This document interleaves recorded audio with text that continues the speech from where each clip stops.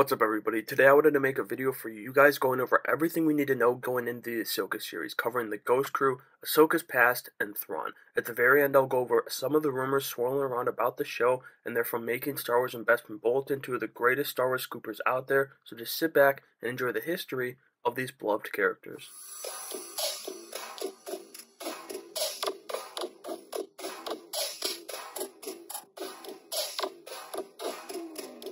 Let's start off with SABINE WREN, the Mandalorian who loves blowing things up but in her own unique way, using her explosive spray paint and art to get the job done. You also see her wielding Ezra's green blade in the Ahsoka trailers. She's the daughter of Ursa Wren, who belonged to Clan Vizsla during the Clone Wars show before Darth Maul murdered Pre-Vizsla, which led Lady Bo-Katan to create Clan Kryze, or as they're more popularly known, the Night Owls. She fought alongside Ahsoka and Commander Rex in the Siege of Mandalore against Maul and Gar Saxon. This would be the last time we see her until she appears again in Star Wars Rebels when Sabine returns to Mandalore, where she started Clan Wren, who associated with Gar Saxon and the Empire. Sabine's return in the Ghost Crew's Beam of Hope encouraged Ursa to deviate from Saxon and the Empire, where she rejoins Bo-Katan and many other Mandalorian clans in yet another Mandalorian Civil War. Sabine would remain on Mandalore for some time until the rebel base on Adawan was under siege from Grand Admiral Thrawn, and the rebels needed all the help they could get. Oh, before we move on from that, actually, I should mention that before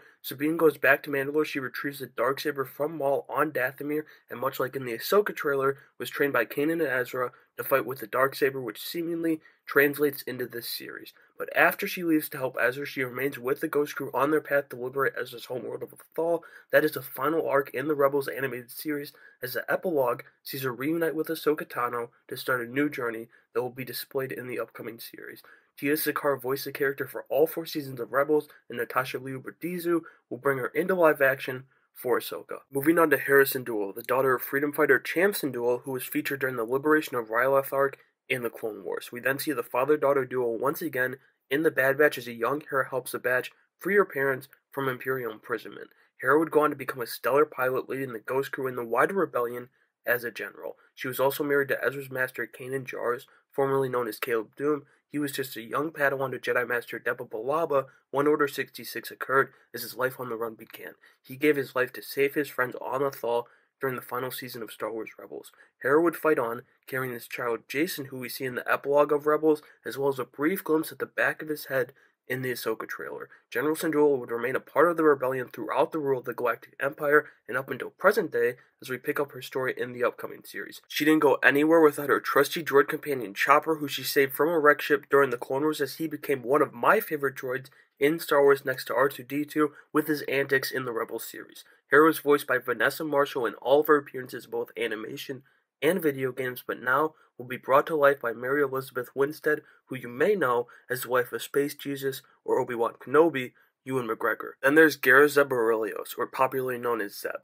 who made his live-action debut in The Mandalorian Season 3, but it's unknown if he'll appear in this series. Zeb was the group's muscle, but before that, he was a captain of the Lasat military before the Empire destroyed their homeworld. During Rebels, he had a long-standing rivalry with Imperial Agent Kallus, but after a near-death experience where the two helped each other survive, Kallus realized the treachery of the Empire and began helping the rebellion under a codename Fulcrum.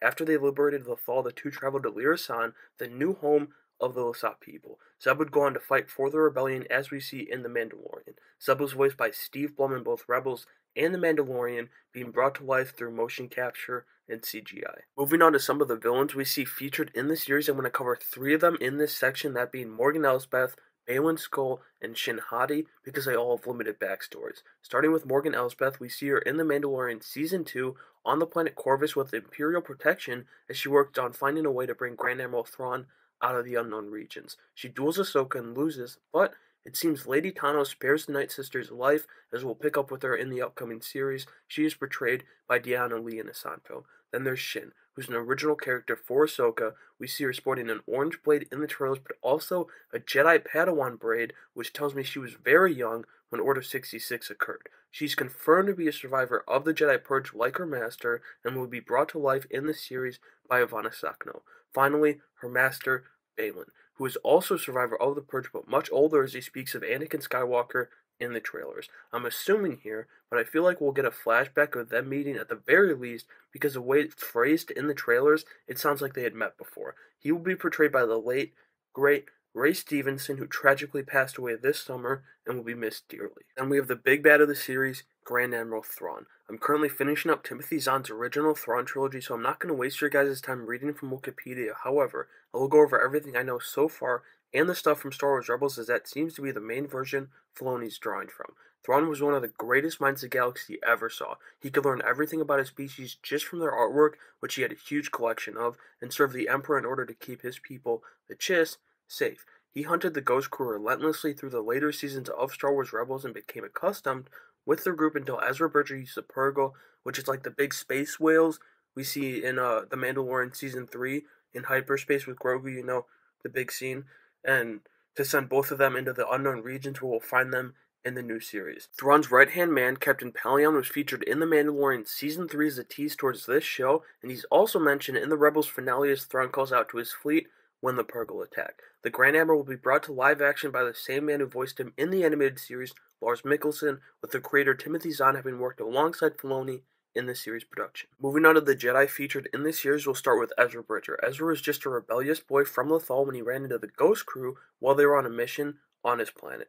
Kanan recognized his potential, taking him as his Padawan, and the pair would then go on many missions together. Leading up to his master's death, Ezra had assumed a bigger role in the rebellion, even leading his own missions as lieutenant. He became very confident in the Force in the later seasons of the show, as he would be the one to take out Grand Admiral Thrawn in the finale, as I said earlier, sending them both into the unknown regions. He had a unique lightsaber until it was destroyed, as it featured a blaster on its hilt to complement its blue blade.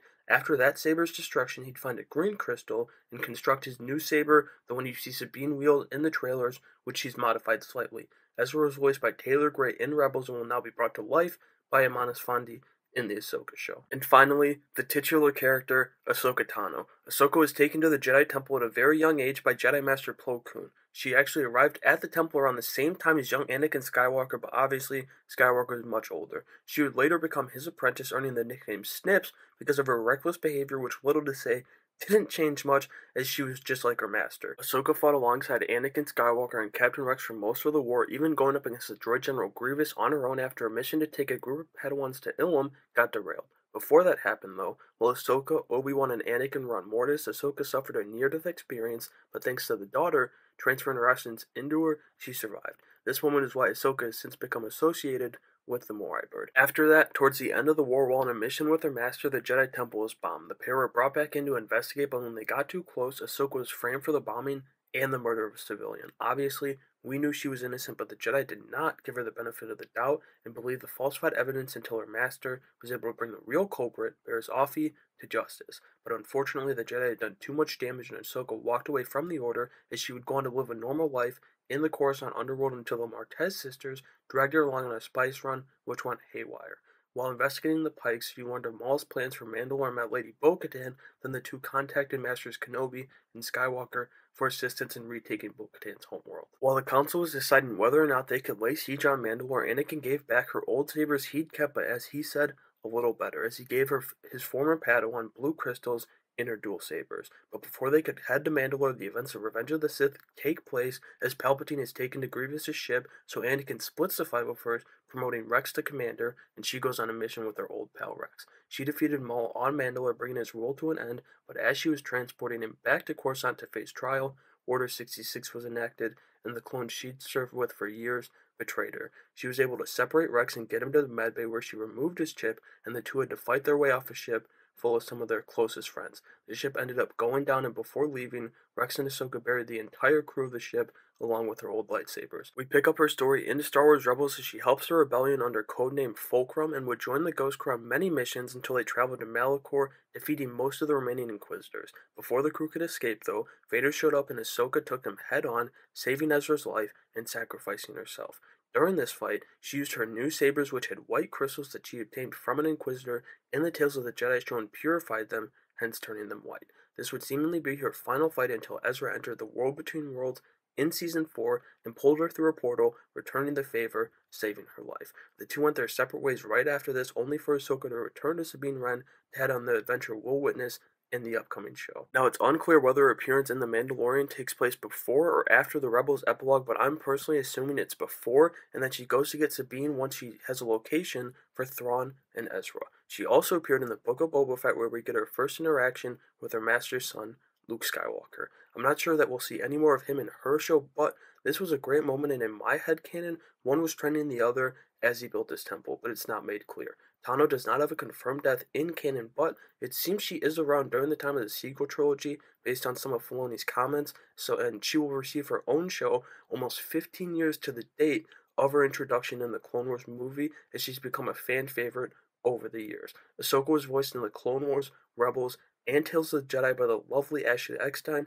and has been brought to live action by Rosario Dawson. Now, to end the video, I want to go over some of the rumors for the show. I'll be referencing articles by Making Star Wars and Bespin Bulletin during this section, as they are the only two sources I personally trust when it comes to Star Wars leaks and rumors, because they're the most accurate and reliable. First one is in regards to Ezra Bridger, that said in his time without his lightsaber, he learned to use the Force as a weapon in a martial arts style. Second one is that while in the World Between Worlds, we will see a possible outcome of the Clone Wars when Ahsoka and Obi-Wan travel to Mustafar to stop the newly crowned Darth Vader. Obi-Wan will be killed, but Ahsoka will still get the job done, taking down her former master.